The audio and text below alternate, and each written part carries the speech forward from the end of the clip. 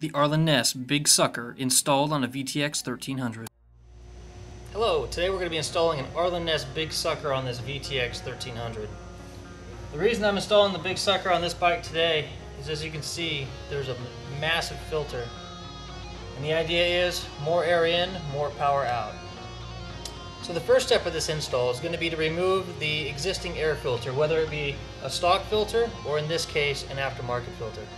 So I'm going to go ahead and remove this air filter and get down to the carburetor base plate, and then we'll get going.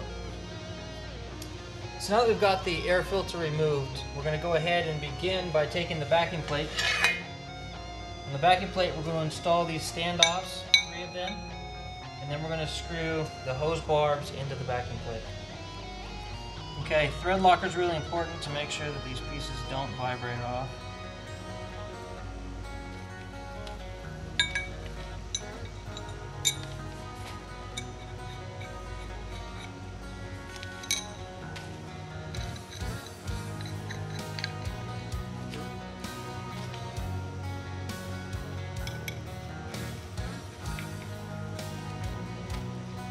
Now we've got the 3 standoffs in place, we're going to flip the unit over and we're going to install the nylon fittings. You want to be careful at this stage of the game that you don't tighten these too tight, as they can break.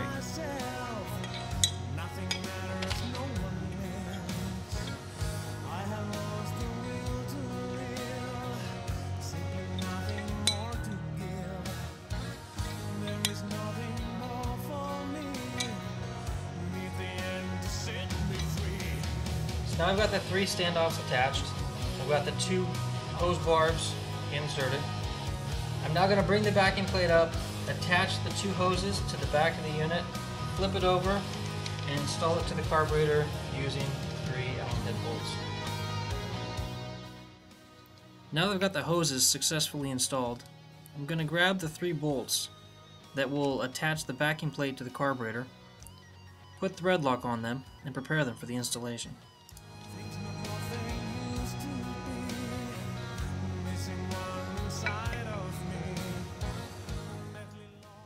Here I'm simply installing each of the 3 bolts, and then I'll grab an Allen wrench and lock them down.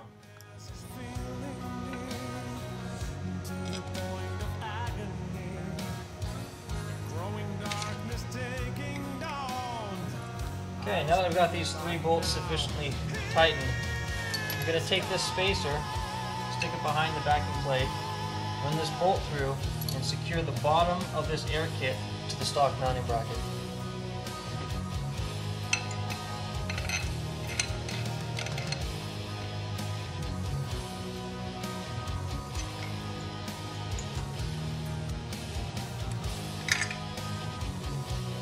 Now that we've got the back plate attached, we can clean it up a little bit and attach the filter element.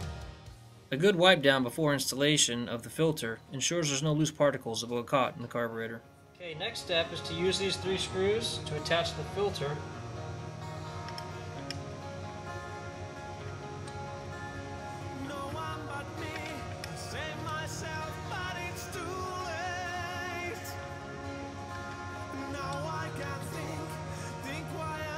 Now at this step you're going to want to make sure that the filter element itself is nested snugly against the back plate.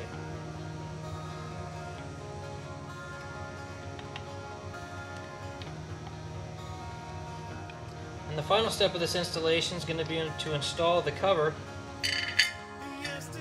onto the filter.